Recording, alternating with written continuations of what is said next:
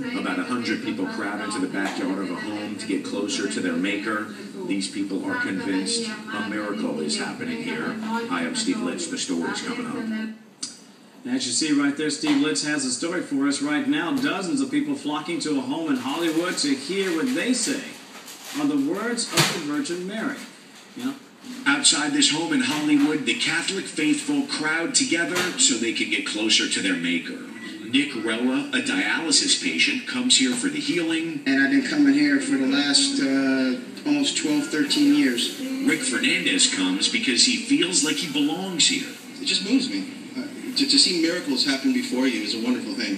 For more than 20 years, people have been gathering at this home in Hollywood, and believers are convinced that on the 13th of the month, every month at 11:45 in the morning, the Virgin Mary speaks through Rosa Lopez. Lopez starts the backyard service with a hymn. Worshippers, with their rosary beads in hand, join in, and about 30 minutes into the service, Lopez's voice pitched up, and believers listened to what they say was the Virgin Mary's words delivered by Lopez.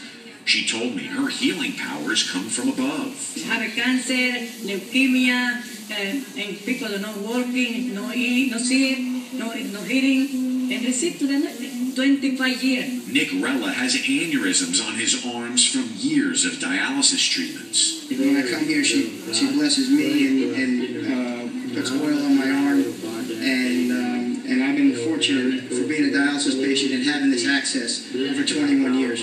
Lopez makes her way through the crowd, offering blessings and holy water and prayers for the sick. She told me miracles happen in her backyard. Fernandez and others are true believers. To see people that are sick get healed when they have no hope is a beautiful thing. Not to mention, Rosa is a wonderful lady. I'm Steve Litz, NBC Hollywood.